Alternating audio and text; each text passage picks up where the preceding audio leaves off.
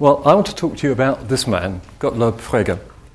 And I bet that most of you would never have heard of him before, at least those of you who don't know much about mathematics or philosophy, because in terms of reputation, he's a singularly obscure person. However, he's the most important person in the history of 20th century thought, and his story is a fascinating one.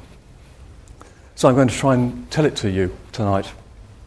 Okay, so first of all, that's his history.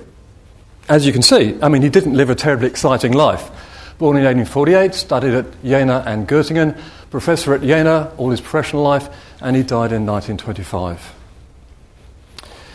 Frege was a mathematician, and he worked on the foundations of mathematics. That is, roughly speaking, that area where people investigate the basic concepts of mathematics, how they function, what's true of them, and so on. And he worked for something like 20 years on his magnum opus. No publish or perish syndrome then. This was the Grundgesetze der Arithmetik, in which he formulated and justified his views about these basic concepts. And I'll try to explain this to you as we go along, but let's just give you the big picture first. So the first volume appeared in 1893, and the second volume was just about to appear in 1903, when, as the book was in press, Frege received a letter from this man, Bertrand Russell. And Bertrand Russell, the great British logician, had been reading Frege, and he'd found a problem with Frege's work. And Frege was devastated by this. So he wrote back to Russell in the following terms: "Your discovery of the contradiction caused me the greatest surprise, and I would say, almost say consternation, since it's shaken the basis on which I intended to build arithmetic." That's theory of numbers. "The matter's all the more serious, since with the loss of the principle in question, not only the foundations of my arithmetic, but also the sole possible foundations of arithmetic seems to vanish. In any case, your discovery is very remarkable and will perhaps result in a great advance in logic, unwelcome as it may seem at first glance." So after he got the letter from Russell and he replied to it, he ripped the book off the press. And he thought for a while, and he added an appendix in which he tried to repair the problem that Russell had found. And the appendix starts like this: "Scarcely anything more unwelcome can befall a scientific author than to have one of the foundations of the edifice shaken after his work is done.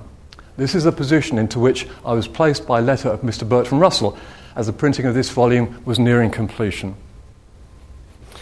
So, in the body of the appendix, he tried to solve the problem that Russell had found, and he made some suggestions. But it must have been very clear to him very soon that these didn't really work. And effectively, he gave up the project. He didn't stop publishing quite. He did publish some things after that, but effectively he gave up his life's work. And he did think a bit more about the foundations of mathematics, but it was on a completely different way, which never came to anything like fruition. So Frege realised that his magnum opus had gone down the gurgler, and he died in 1925 believing that his life's work was a failure. However, few people managed to create a revolution in thought, but actually Frege did that. He created a revolution in logic. But he created not only one revolution in logic, he actually created two revolutions.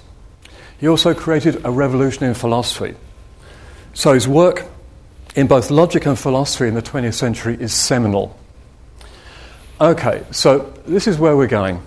First of all, I'd explain Frege's work to you and why it ended in failure.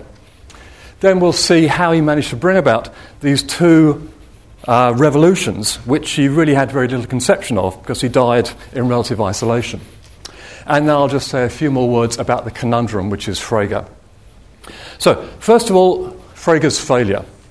And to explain the failure, I have to explain to you the context in which he was working. So this is the foundations of mathematics in the 19th century. So in the 19th century, people knew there were lots of different kinds of numbers. There are natural numbers, 0, 1, 2. There are integers, which is, those plus the negatives. There are rational numbers, fractions if you like. There are real numbers, things like root 2 and pi and so on. There are complex numbers, like the square root of -1.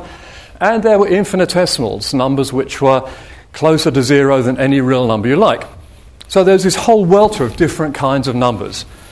And people didn't really understand them at all. So real numbers, or irrational numbers, had been discovered by the Greeks, but the Greeks didn't know how to handle them. And some 2,000 years later, the situation wasn't any better. People had no idea what a real number was, how to manipulate it properly. And these guys were even worse, because they appeared to have contradictory properties. So the foundations of mathematics in the 19th century was a real mess. But what mathematicians did, and most of them were German, it must be said, was introduce rigour into the foundations of mathematics for the first time and tried to give a rigorous account of these notions. So the first thing that happened was that this guy, Weierstrass, got rid of infinitesimals. So that was probably the biggest problem out the way, but that left all the others. But a whole series of German mathematicians tried to explain the other kinds of numbers. And roughly speaking, what they did was this. Complex numbers, they analysed as pairs, a certain sort of set of real numbers. Real numbers, they analysed as sets of rational numbers. Rational numbers, they analysed as sets of pairs of integers, and yes, I mean that. Integers, they analysed as pairs of natural numbers, and that left just natural numbers and sets thereof. So, you see, the whole thing had been reduced to numbers, natural numbers and sets. And I'm not going to go into the details here because they'd be boring, but let's just show how one of these tricks is turned. That's the definition of real numbers. Okay, so this was done by Richard Dedekind. And his solution to what a real number is very, very simple. Just take a sequence of rational numbers, fractions. Okay? Those can be ordered in the obvious way. Now partition them. Okay, so it's two parts such that all of these guys are less than all these guys are greater than all these guys. Well, Dedekind said, that's a real number. Just a pair, just a section of rational numbers. It's very simple, but very effective. So root 2, for example, everyone's favourite irrational number, is just that partition. And you see, because root 2 has an infinite decimal expansion which never repeats itself, there's no last member of this partition and no first member of that partition. So there's a kind of gap, as it were, but you can represent this gap by this partition. Okay, so that's the Dedekind trick. And in the same way, by the time that Frege was working, all kinds of numbers had been defined in terms of sets and natural numbers. And there things stood. So, the next question on the agenda is, what the hell is a natural number? What is 0, 1, 2, 3, 4? This was the problem that Frege set himself to work on. And what he wanted to do was define the natural numbers in terms of sets, so reducing everything just to sets. And then he wanted to say that the principles about sets are really principles of logic. So in this way, he'd have reduced all of number theory to pure logic. And this was his thesis, called logicism. All truths about numbers are truths of pure logic. Okay? So, 2 stages. Define the natural numbers in terms of sets, and then show that sets are part of logic. That was Frege's program. Okay, the first part is kind of easy. That's the definition of natural numbers in terms of sets. So roughly speaking, Frege said 0 is the set with no members, 1 is the set of all sets with 1 member, 2 is the set of all sets with 2 members, and so on. Now, of course, that's circular as a definition. That doesn't work. But roughly that's what it amounts to, and part of Frege's cleverness was he was able to do that without circularity. So that part was sort of under control. What about sets, though? He had to show that sets were really part of logic. So what is a set? Well, Frege said that a set is really just the extension of a condition. So any condition you can put on things, whatever is the bunch of things that satisfies that condition, is a set. So any condition defines a set. A set just is the extension of a condition. So, for example, the condition is red defines a set of red things. The condition is an even number defines a set of even numbers, and so on. It looks kind of straightforward, right? And having thought that sets are just sort of the extensions of any condition you like, conditions look pretty much like things that belong to logic, so is home and hosed.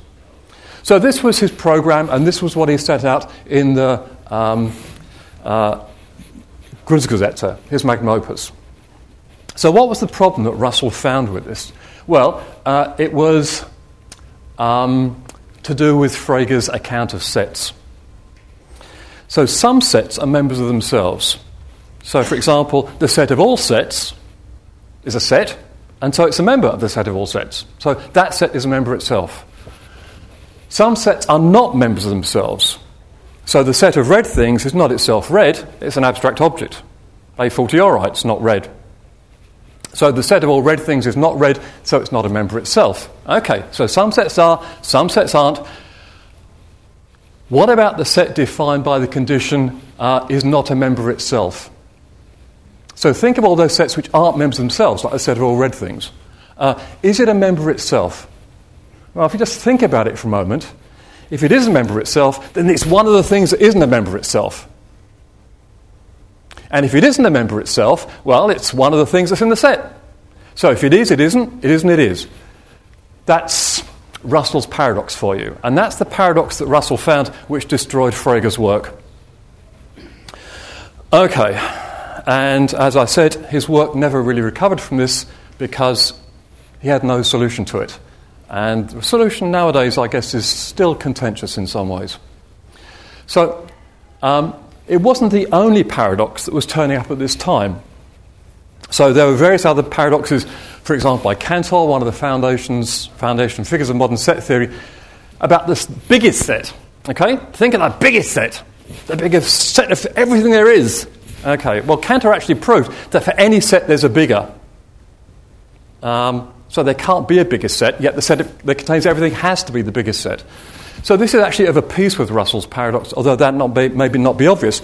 But filling in the details is hard. It takes pages and pages of mathematical work, and so people didn't quite know how to react to it. But Russell's paradox, you explain to a 10-year-old, okay? That's what made it hard, because it was clear that the problems weren't just in the kind of recondite machinations. They were buried deep in the conceptual apparatus that was being deployed. All right.